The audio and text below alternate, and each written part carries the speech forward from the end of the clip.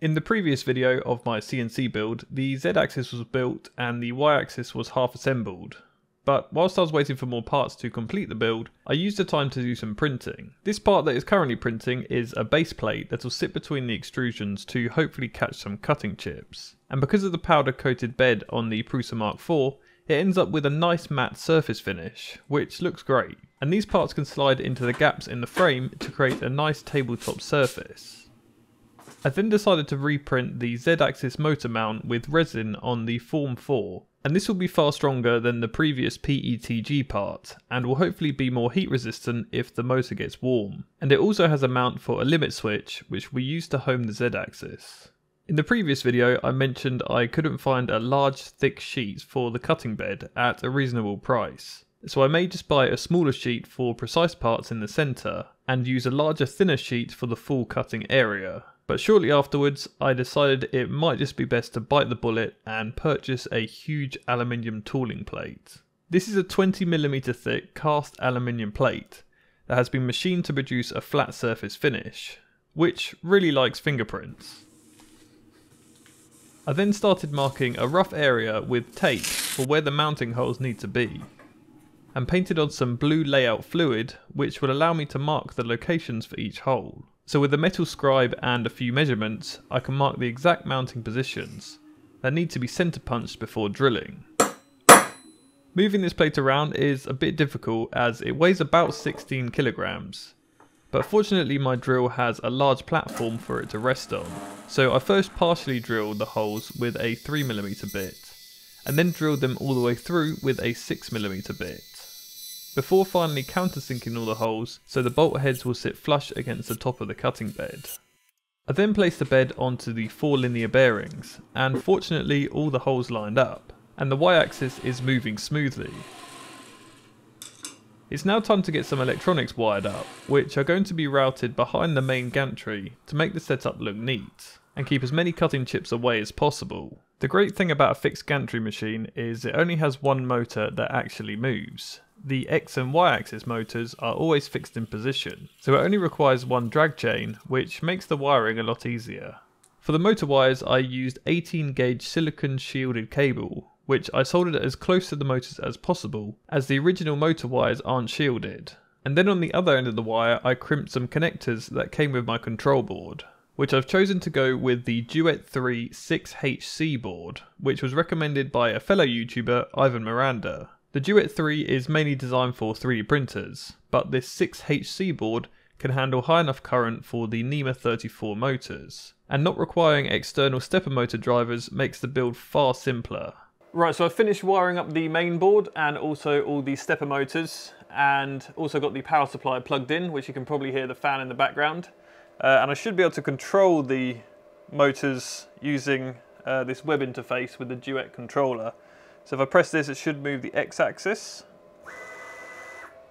Looking good. Move the Y-axis. Perfect. And the Z-axis. Oh, it's so good seeing it move like that. Everything seems to be running nice and smooth, and the motors are nice and quiet compared to my old CNC. Now I just need to finish wiring up all the homing switches, as well as the most important thing, the spindle, because currently that's obviously not wired up.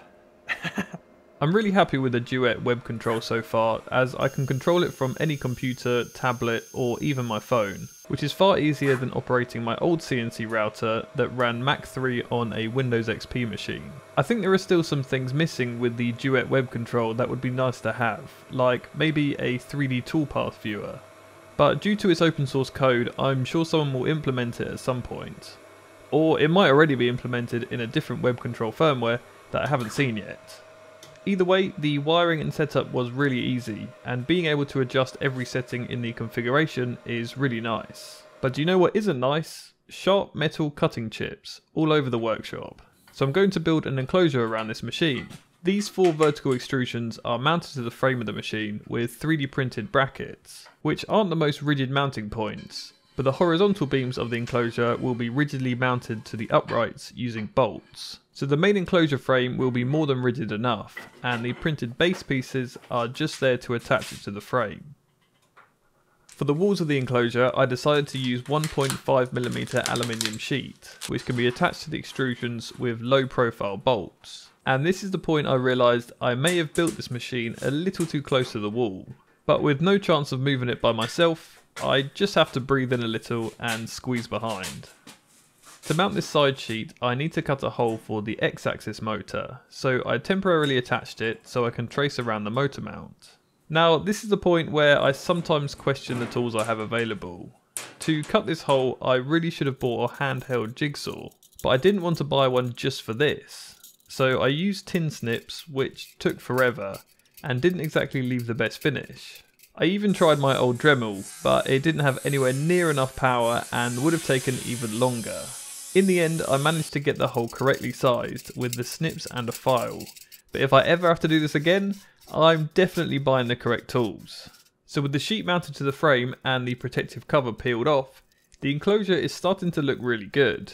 However, when I placed the top sheet on, it understandably became quite dark inside. So I bought some small LED batten lights that mount to the inside of the enclosure and light up the machine nicely. So that's it for part 4 of the CNC build. Although the machine looks like it's nearly ready to cut, there's still lots of stuff to do.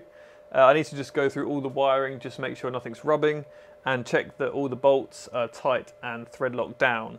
I also need to finish off the enclosure, put another sheet on the side here, as well as a clear Perspex door on the front, so I can see what's going on inside without getting covered in metal shrapnel.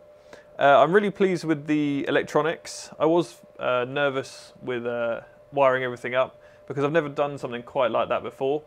I've built a few 3D printers in the past, but they usually come with a good user manual and a lot of the wires are pre-made. But with this, I had to wire it up completely through Googling wiring diagrams and stuff like that. It's also really cool that you can just control it via the web control on the Duet board. So I can just press buttons on my phone. I probably won't use my phone when I finally get around to cutting. I'll probably use a laptop or some kind of PC with a screen attached to the side, just because you can see a lot more and it's just easier to access all the menus. But I have actually preloaded some G-code onto the machine, which I should be able to start with my phone by just pressing a few buttons, and